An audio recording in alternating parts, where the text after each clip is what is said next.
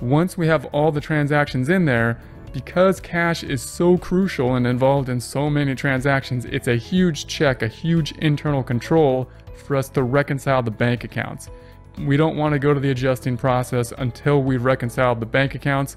So once we're done with the month, we're going to say, let's reconcile the bank accounts, meaning compare the bank balance of cash to our balance of cash, determine exactly what the differences are, make any adjustments we need to make, and then reconcile in terms of what is outstanding. What are the outstanding checks? What are the outstanding deposits? That gives us assurance that our transactions are in there correctly, both our cash transactions, and because so many other entries are involving cash, it's a huge check on our entire financial system. Then we want the accounting cycle in terms of the recording the adjusting entries. So the adjusting entries are going to be those that are made as of the end of the month, in this case 7/31. All of them are made as of the end of the month. Those are our timing journal entries, meaning we're making sure that our financial statements are correct on an accrual basis, looking at those accounts that always need adjustment. Those accounts like prepaid insurance and accumulated depreciation, and we have interest payable and unearned revenue. Those accounts that typically are going to need some type of adjustment, and that's just the way the system is built. So we're going to put those journal entries in there in order to make our financial statements correct as of the date that the financial statements are being generated. Then we're going to take this adjusted trial balance, the one that has now been adjusted in terms of those adjusting entries, to make them on an accrual basis or as close to it as possible, and use them to create the financial statements, the end product. This is what we're trying to get to: the balance sheet, the income statement, and the statement of owner's equity. In terms of financial accounting, this is our product that is going out to the external users. Also the product that's mainly going to be the basis for most of the managerial accounting reports used on an internal basis as well. So this is the main event, and you might think it should be the last step then, it being the main event, but it's not the last step. After we have the financial statements, we are then going to do the closing process.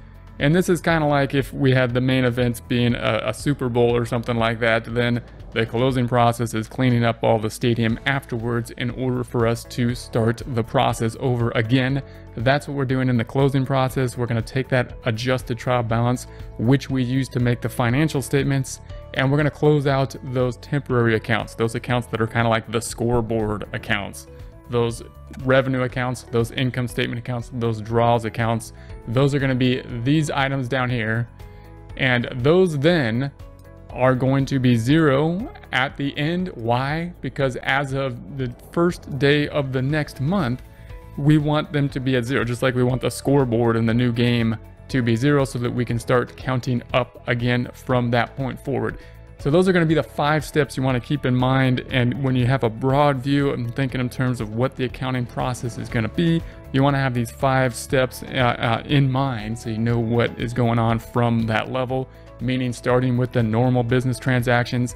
And again, in terms of time, that's what's going on most of the time, the whole month. That's basically what goes on. The end of the month, obviously a busy time for the accounting department, because we need to reconcile the bank accounts, then do the adjusting journal entries, then the financial statements, the main event, and then we do the closing process in that point, and then we can start over and do the next process again in that order.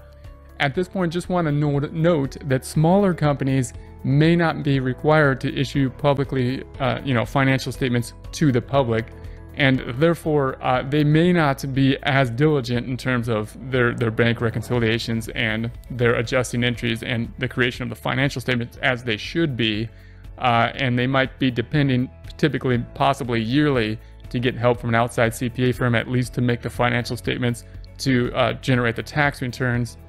So just realize that if you're in a smaller company, that there could be some differences in terms of the just exactness of the accounting process from month to month.